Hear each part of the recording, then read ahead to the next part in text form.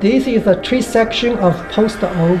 It was cut in 1996. The time when it was cut, it was 152 years old.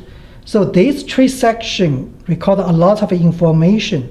You can see that a lot of scars, like here are fire scars.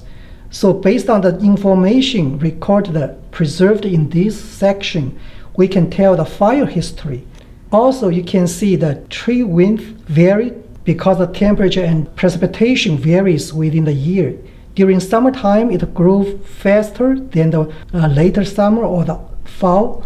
So the color is light, but in the fall, when it grew slowly, the color is dark. In the recent history, we only have climate data for 100 years or 200 years. So based on tree rings width, we can use a model technique to predict the climate like 200 years ago. So the information recorded in the tree is very important for scientific research.